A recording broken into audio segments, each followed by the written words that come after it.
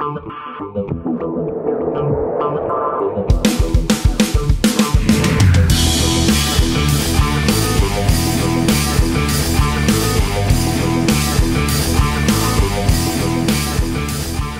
there, Todd Falcone. I wanted to share something with you. I did a conference call last night, and the conference call was prompted, or the subject of the conference call was prompted by a conversation that I had on the soccer field, and then an article I read yesterday, and it all involves the whole idea of getting better, of improving. And I'll just basically share this with you. And I think it's an interesting thing to take a look at, especially if you're doing anything and you're wanting to improve on it. This is certainly an activity that we know improves, but I think sometimes people don't understand how powerful that activity is. So here's a story. So a couple weeks ago, I was on the soccer field, and I met a father of one of the kids that was on the soccer team. We got into conversation. I come to find out he's a PGA Tour player. And I asked him how he got started. We get in this whole conversation. I'm a golf fanatic. I love to play golf. And he said, I asked him, well, how long have you been playing? He said, well, I've been playing since 14, and now he's 27. So that's only 13 years. So the guy literally didn't pick up a golf club until he was 14 years old. Now he's 27, playing on the PGA Tour. If you don't play golf, just to give you some perspective on how good that is, there's about 61 million people in the world that play golf. Okay, 61 million.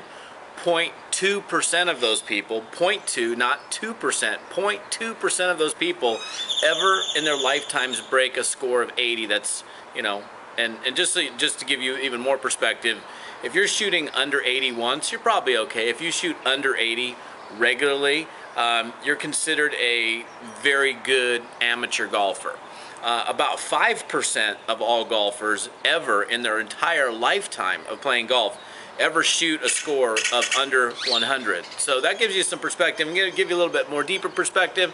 An average tour player, an average decent tour player, their average round in a round of golf is about 74. A high level, winning, victorious, consistently top 20 type of golfer has an average round of about 71. So why am I sharing all this? Well, just so you guys understand the value of practice. Because here's the thing: when I talked to Richard, I'm thinking, wow, I'm pretty impressed. Like, this guy, only 13 years of having a club in his hand, is now on the PGA Tour. And I said, well, how did you do it? He goes, I loved to practice. I still love to practice. Anytime I could get on the practice tee, I was on the practice tee. And I just really found that interesting. And I've done quite a bit of reading on golfers and top golfers, and we all know that practice is important. But my question to you is, how much are you actually practicing? If you want to improve, because I did something on this conference call. I unmuted the lines, and I had about, I don't know, maybe 400 people on the call. It was a smaller call. But when I asked how many of you guys are never practicing, it was like almost everybody on the whole call wasn't practicing, even a little bit. So if we go back to the example of like the people that, out of 61 million golfers, only 5% ever break 100. Those people might be practicing a little bit, but you have the tour players, the people that are considered professionals in their game, ones that are actually earning a living doing it, are practicing all the time. I read an article about, I don't know, this is probably 7 or 8 years ago, when Tiger Woods and Vijay Singh were the two top golfers in the world at the time.